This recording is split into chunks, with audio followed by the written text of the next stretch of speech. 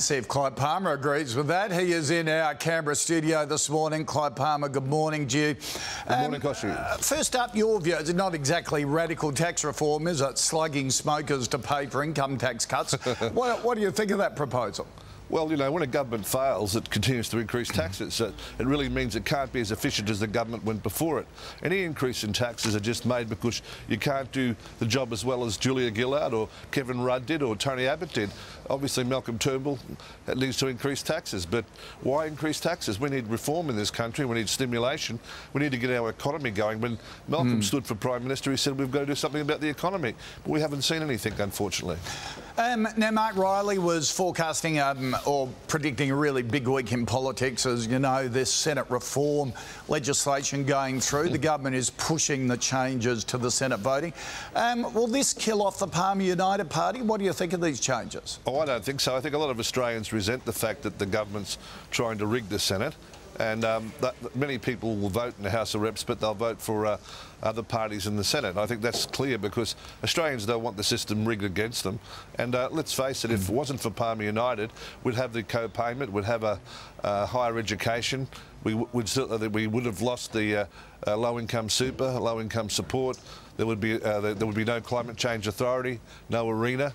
There would have been no Chev visas. 30,000 people would still be in detention. It just goes on and on. OK. Look, Malcolm Turnbull has just notched up 6 months as PM. Rate him for us. What rating would you give his performance? Well, I'll give him about a 6.5% on policy, but 100% on smiling and innovation. And it's saying it's a great time to be an Australian, but it's not a great time for the over 1 million unemployed Australians. Yeah. All right. Speaking of unemployed Australians, bring us up to date with Queensland Nickel, the company that you own, went into administration. You bought it back again with an undisclosed financial backer, and now it looks as though the workers there are losing their jobs until at least July.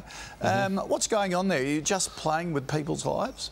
No, what's happened there, of course, is that we were told by the administrators about 2 weeks ago that they intended to close it down.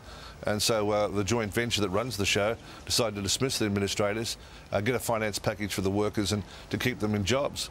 And we then sought to have the approvals from the refinery transferred to the new company.